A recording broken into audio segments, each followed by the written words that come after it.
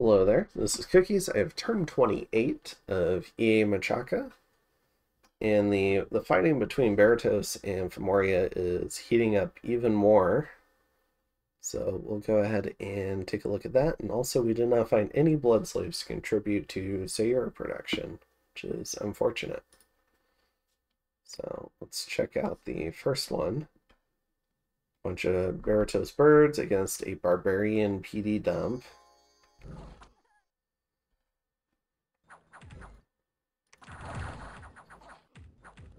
There's still this guy. Ouch. Let's see how it actually went.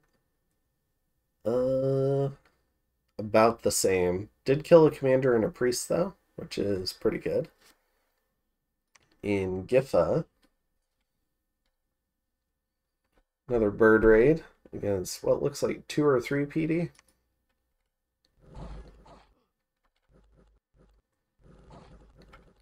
This is looking pretty successful. There we go. And in Valgard, raiding across the river into Fomorian home territory. Kills the commander. Independents are routed.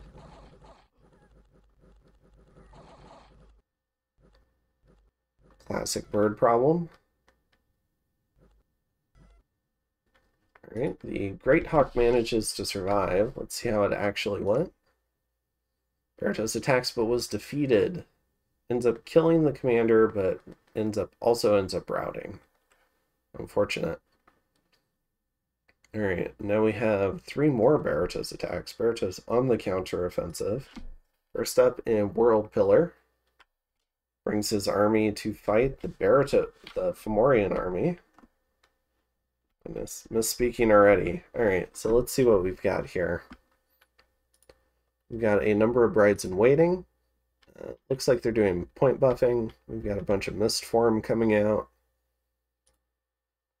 What is this guy casting? Summon imps. We have personal mist form from the Draken, a bunch more summon imps, so we're gonna have some distraction chaff. A bunch of ichthids. On the right flank, kind of like the right half of the line, we have the Colossi, and on the left half we have the heavy spearmen. Then it looks like we have some nightmares in the center.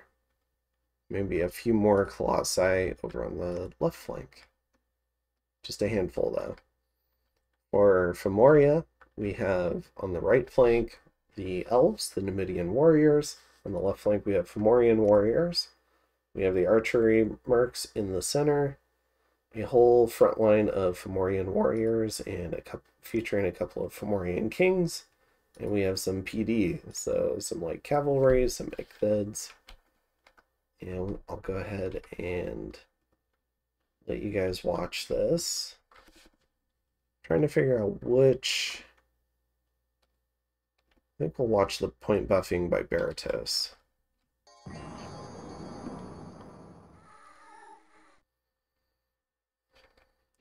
You see Bal Haman here, the king of the city. He's a hero. Has a lightning gore and thunder fist. See lots of mist form coming out. Some protective winds.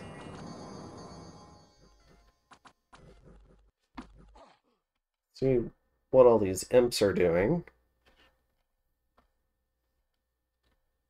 At a minimum, they're eating a lot of javelins, which is good. Yeah, you can see some getting used right there. The nightmare is coming forward.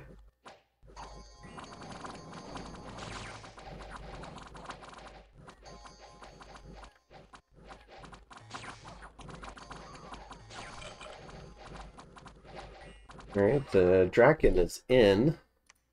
Let's go ahead and see what his buff cycle was. Personal misform, personal regen, flying shield, personal flight. And then he's in. So I really like the flying shield and the personal. I like all this. Yeah, very good buff cycle. Should do a great job. especially against these Fomorian guys who don't have magic weapons. Because what's his protection? 18 prot? So, I mean, he'll take damage through Mist Form, but he also deals a lot of damage, and they're probably going to have some serious stat debuffs from the Dragon Gas. Additionally, we've got the Ichthids crossing the field, we have a large amount of Spearmen, and we have some Colossi on the right flank.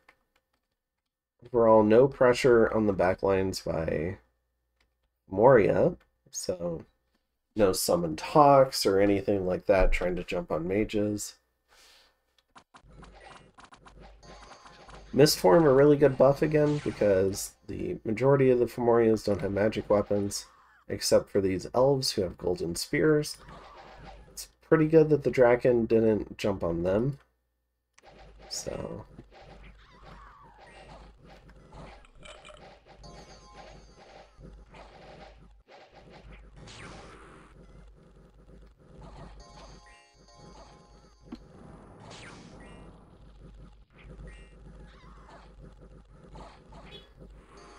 you can see a large number of them routing.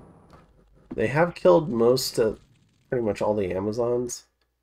So these Nightmares, they do have that fear effect on the mount, which is pretty nice. But they're also a little bit fragile, so pretty much all of them have been killed. We have the Numidians moving in on the right flank. The Draken is trying to finish off the Soulless back here. And it does look like we have some advancing cast Brides in Waiting. So, doing some fire darts. And that should make a pretty big difference, especially against the elves. And we have lightning bolt coming out from the Fomorians.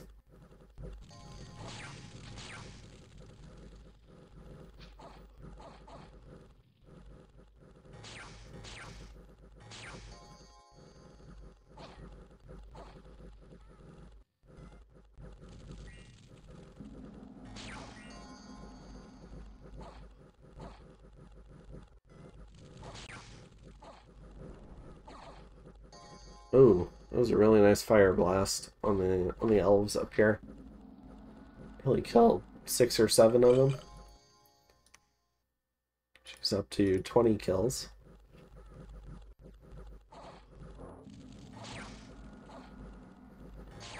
Draken going after this Fomorian king, pops his mist form. This is just a really grindy fight. But Berytos has an elite squad turning the flank here, working on these giants. And Fomoria's got their elves working down the opposite flank. So some shockwave, getting some stuns in. And this mosh pit is still going. We have a whole bunch of poison gas. You can see the effect on their... he's not very poisoned yet.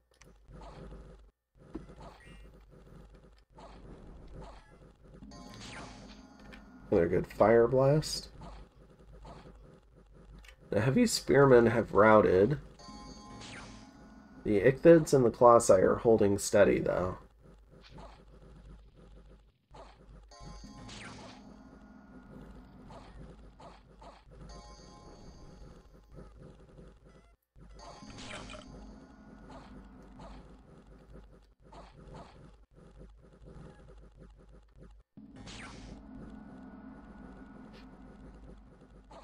What a battle. What a brawl.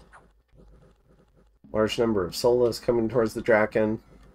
The Draken's probably a good one to fight them, because they're going to have virtually no impact on them. Looks like the Ichthids have routed. And this guy does have a fear effect. Here at 10.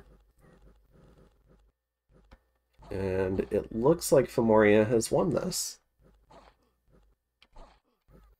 Pretty cool. Not good for us, except that classically it's a replay bug. I've seen a few different versions of this because of all the patches. And I think Berytos has won 2 out of 3, but it is a pretty brutal fight. Let's go ahead and see how it actually went. So Berytos attacked Fomoria and won. So loses 1 priest, 1 commander. The Draken goes in, scores 18 kills. His Colossi do extremely well, scoring 44 and losing 2.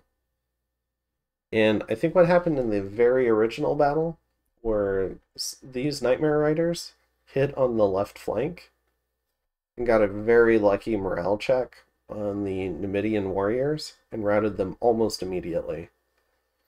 So you can see they scored 15 kills and only lost 2, and then they fled the field. So that was just a battle-defining moment on that particular patch. So these guys ran very quickly, and then it was just the Fomorian giants for the most part, and a few Fomorian warriors and unmarks and the kings. And all that momentum from that early rout on the Numidians enabled Berytos to turn this into a really good victory. So he loses a lot of heavy spearmen, but not even half. Only loses 4 of the Ichthids. Does lose all of his nightmares and 2 of the Colossi. But scores a tremendous number of kills. Kills 2 of the 3 Fomorian kings. Kills a Fomorian druid, 2 other commanders. Wipes out the mercs.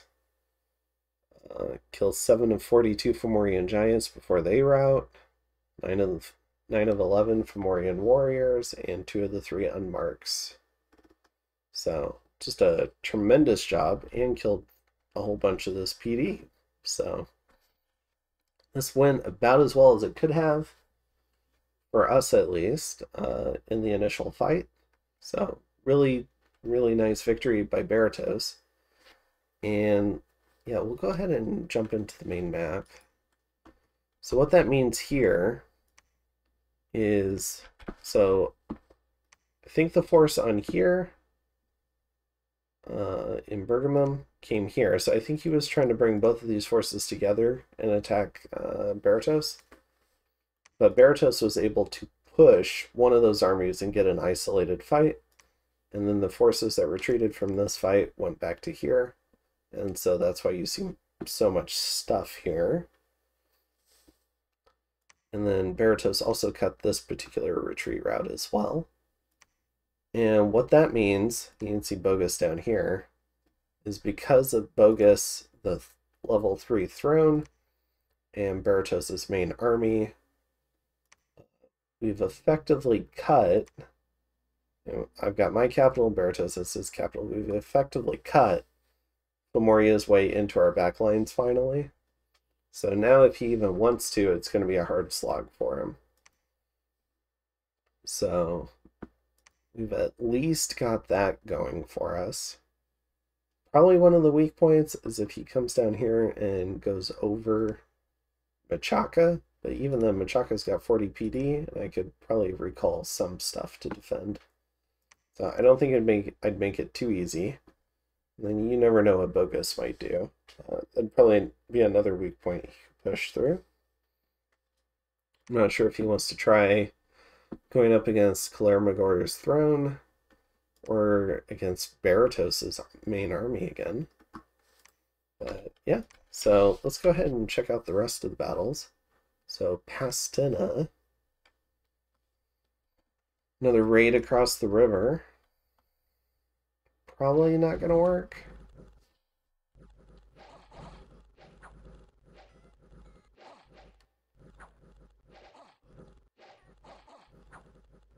Just not killing this furball commander. There it is. Does not work. Except it actually works. So I must have jumped right on that commander and routed everything. And so he loses 5 Blackhawks and wins that fight. In Livenmark, Berytos goes ahead and does another attack, trying to snipe another furball commander. Does snipe it. in the Slinger's route. See if he actually does it. He does on the main battle report too. Loses 17 Blackhawks. And then in Ermithia, we have an attack by Fomoria. Yep, so this is that new Fomorian main army. The one that moved off Bergamum and joined with the survivors from World Pillar. So now the Numidians are on the right flank. You have barbarians on the left, some Fomorian warriors on the left, and in the center, some Fomorian giants. So a whole bunch of stuff. What is this, 103 enemies? So still have a lot of work to do to fight off Fomoria. In Golem range, I have a very few survivors from that army that Fomoria destroyed. And I believe they're led by this Lion Clan commander. So this little group of ogres and lion warriors is going to see what it can raid.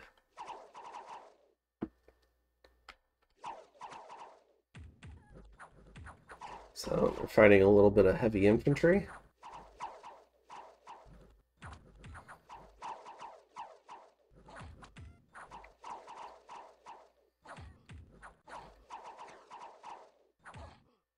Rout the heavy infantry.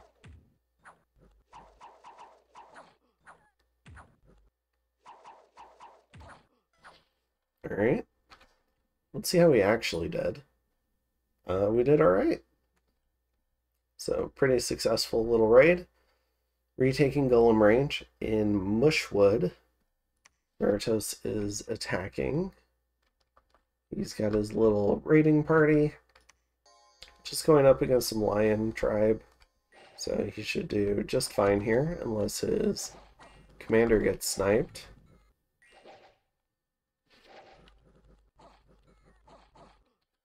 Alright. Does just fine. Get an earth gem. There's an arena. And here comes Bogus hitting the swamp.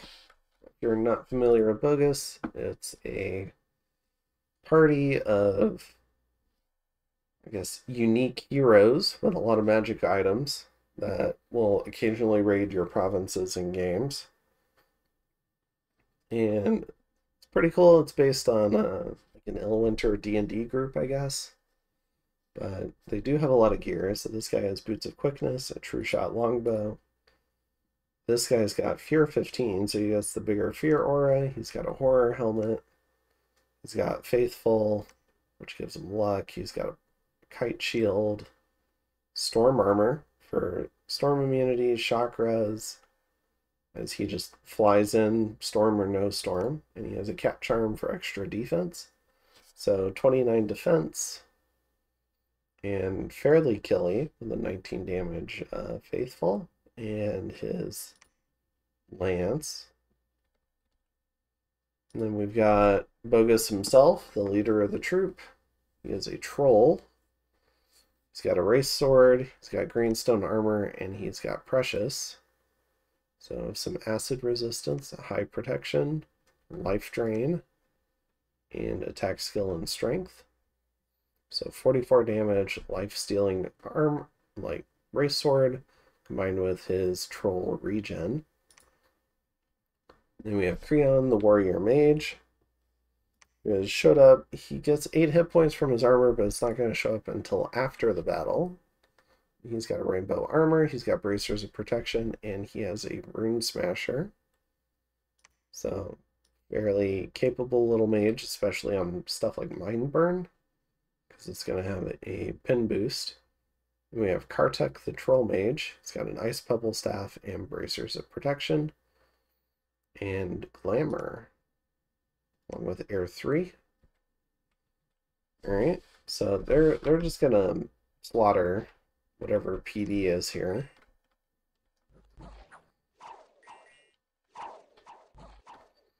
Alright. And then we go ahead and find out a Furbolg Scout. Alright, so like I said earlier, we've managed to prevent deeper raiding, or at least made it more difficult. The Fomorian army is in Eremithia. We're going to go ahead and send this little raiding group up here to catch these barbarians. So now it's going to try to perform a counter raiding role. We do see a small number of Roughites here. We're going to go ahead and gather up all this stuff. So we have Lion Warriors, Lizard Warriors, Elephants and Spider Riders on the flank, and Cavalry, Rhino Clan up front. We have a fair amount of stuff, including our Twice-Born Mages. And we have 6 PD there. And in terms of what we're sending, nothing to Berytos this turn. Probably just forgot, and I'll send my air gems next turn. And in terms of the score graphs, so here, I know I've been hinting at it for a few turns, but we see Saramatia and Xibalba join the war effort. They're both, Xibalba's up a little bit of territory. Saramatia definitely did more of a general assault, gained a bunch of territory. You see that's coming from Fomoria. And in turn, oh, and that's in army size, so they kill a good amount of Fomorians. No, this is Berytos killing that stuff. And then in provinces, maybe they're up provinces? Yeah, you see they're up provinces. So Saramatia has started attacking, and we see Fomoria losing a lot of land, especially as Vanheim also is attacking them now. Like, re-upped the offensive. So gaining some more land off of Fomoria.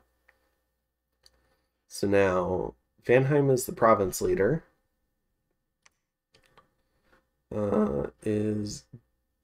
Has taken a lot of very rich Fomorian land because we see a big income swing to him.